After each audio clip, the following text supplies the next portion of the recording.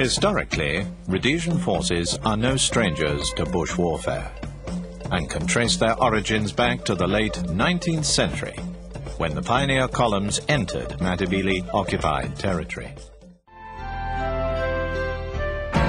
Southern Rhodesia, although promised independence at the time, was to begin a long struggle with Britain over the terms of such independence, especially as Rhodesia had been self-governing since 1923 with its own administration, judiciary and police. At this time, Britain transferred to Southern Rhodesia most of the Federal Army and Air Force, as well as the newly created and superbly trained Sea Squadron Special Air Service Regiment.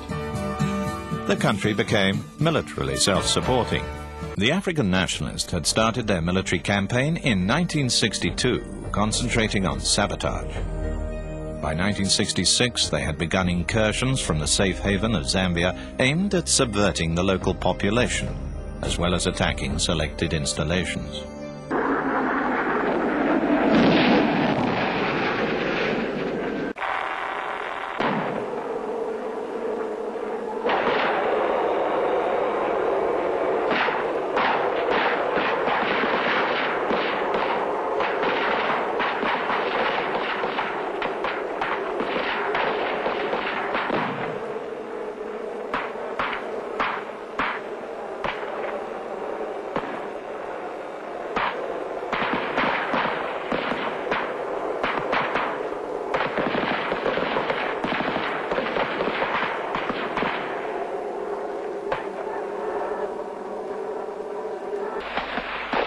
Although the RLI was the foremost proponent of such fire force operations, units of the Rhodesian African Rifles and the Rhodesia Regiment also undertook fire force duties in all operational areas. The escalation of the war in 1976 predictably resulted in a higher casualty rate to the forces of both sides.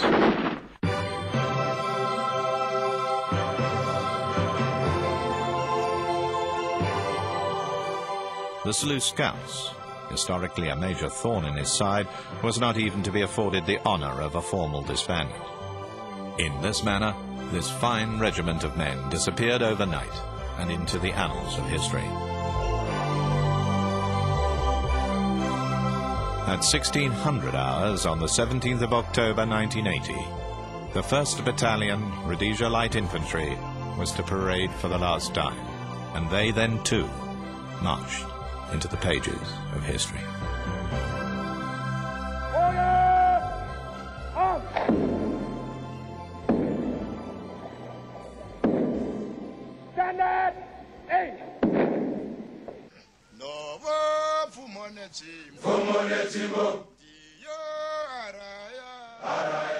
The regiment of the Rhodesian African Rifles was the oldest regular infantry unit within the Rhodesian Army.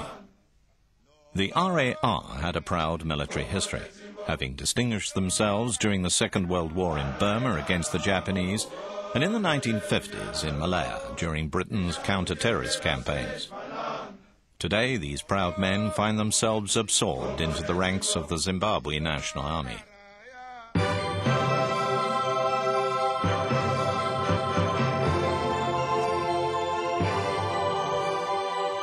In December 1980, the last remaining officers and men of Sea Squadron, Rhodesian Special Air Service, were permitted an official disbandment parade.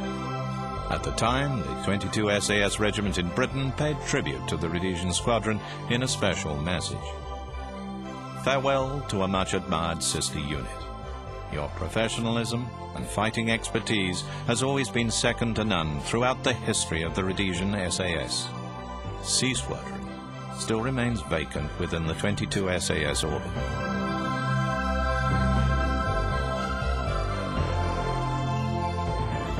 This period is but a fleeting moment in terms of world military history, but it is a moment that produced a formidable breed of servicemen within the ranks of the Rhodesian forces.